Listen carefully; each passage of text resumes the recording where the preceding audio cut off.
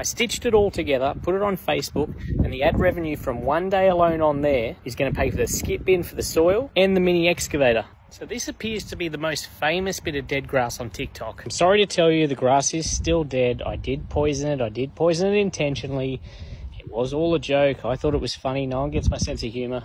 I thought it was a great way to introduce the next project here. I'm getting all of this dug out. I'm going to put some quality turf underlay underneath because at the moment it's clay. And then we're going to try and germinate some cool season grass. Now the best part of this is